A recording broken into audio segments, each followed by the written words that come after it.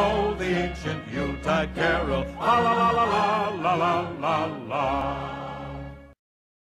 If you chose number 1, it was wrong. If you chose number 2, it was wrong that too. If you chose number 3, it was right. Dance around like a normal gnome does. Because every gnome dances around when it's cold. Anyway, back to the episode. It's okay. I have to dance around some more to get around. Because I'm freezing my freaking balls off. Think that was the legs back. Now, we should get over here and it's okay. Me, that's good.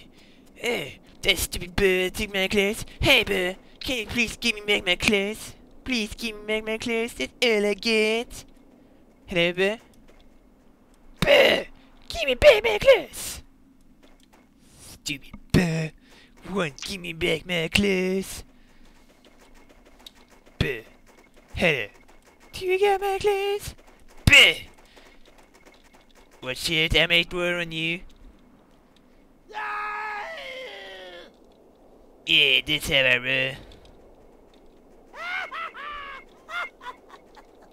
I thought it was funny too. Giggity. Anyway. Buh! Now give me my clothes, or else I kick you in the nuts. Or is it you? Or was it you? I quite don't remember. I need to think.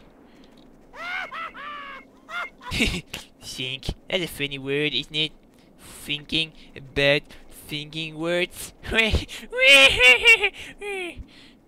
Funny. Anyway, stupid birds took my clothes. So cold my feet now. I need to get fast and cameras to get back in the room. Hey, can you see that over there? See that over there? That's a funny word, that. But do you see that? See that? Over there. I see it. It's shining bright. It's another gnome. It's an really hairy gnome. What is that? What do you think Dewey sees? Is it 1, a hairy, really hairy boar? Or is it 2, a stinking rotten troll? A blue one, of course. Or is it 3, a little dwarf? Follow up in the next episode of Dewey's Christmas!